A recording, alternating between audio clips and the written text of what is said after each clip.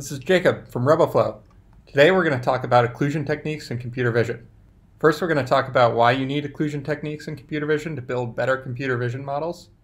Then we're going to talk about where state-of-the-art research is in occlusion techniques. And after that, we're going to show you how to get hands-on with your own data set to use occlusion techniques to make your own model better. So, kind of diving into why we need occlusion techniques. Computer vision models are like all machine learning models. That is, they often fine-tune and overfit to a specific training data set. And then they're not able to generalize that well when they get into the wild. So in this graph, we can kind of see a little bit of an example of how that might work mathematically. So we have some noisy data which represents the way that a task might manifest itself in the world. And then our model is actually fitting to this data in a very tight line, and it's getting kind of overfit here to be a very specific function. Whereas, once you go into the wild, things are actually going to manifest themselves differently than the way they were in the training set, so that it's not going to be so easy for the model to generalize when it gets out into a production environment. So oftentimes you'll see curves like this during training, which shows that you're actually suffering from overfitting during training. So this is where your training loss is going down, so it's learning the task well, but the validation loss actually has a kink in it where it starts going up, meaning that basically that the model is overfitting to the training set, but it's not continuing to learn ways that it can generalize outside of that. So what does occlusion techniques do for you? Well, occlusion techniques are a specific way to combat against this. So basically, occlusion techniques are designed to hide a part of the image, and this hiding of the image during training means that your model is going to actually learn around hidden areas of the image. So for example here, we might have a model that predicts cat or dog based on a photo. And if we look at the CAM, the class activation map for this model, we might see that all of the predictions are happening at the dog's head. So like, for example, in this image for the CAM, you can see that the prediction dog basically all relies on this dog's head here. And that's not such a good thing, because what if this dog was like hidden behind a bush or something? It wouldn't be able to predict dog or cat because it's already kind of overfit to this very specific part of the dog's face. So we might use an occlusion technique to kind of hide where the dog is. So now kind of diving into the different occlusion techniques that are out there. For example, you have the first one is random erase. So here's random erase. It's basically just taking a piece of the image and erasing it. This is kind of like implemented randomly, and then you replace the rectangle with just noise rather than the base pixels. Similar technique is cutout, where there's kind of like cut out rectangle out of the image. The difference in cutout in the original paper, at least, is that they're only hiding those pixels from the first layer of the network. So they're allowing the future layers to see the area that had been cut out. And then another one is called hide and seek. So this one just like kind of draws a grid over the image and then randomly hides someone's in the grid.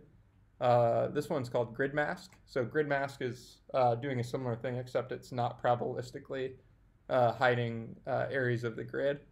And then, so those were kind of the predecessor occlusion techniques, and now there are like some even better ones that are coming out. So the best occlusion techniques there's this one, cutmix.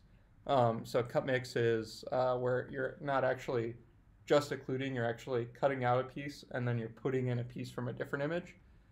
So this does accomplish the same goal as occluding, but it also teaches the model to learn how to recognize objects and classes within different environments. So not even the context can even be different. Then taking it kind of one step further is this augmentation technique called Mosaic.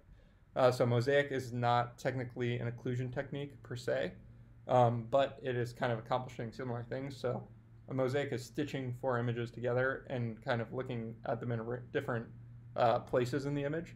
So this accomplishes a few things to help with regularization, so to avoid overfitting of the training set, in that it's teaching the model to learn to recognize objects in different locations, teaching the model to learn if it's sort of slightly occluded on the edge, And then it's also teaching the model to learn in different contexts. So it doesn't only have the same surroundings, it has various surroundings in the Mosaic data augmentation. So all of those things are all pretty powerful, and that is a new state-of-the-art augmentation technique. So now we're going to go kind of hands-on with an occlusion example. So here we're going to jump into the RoboFlow platform.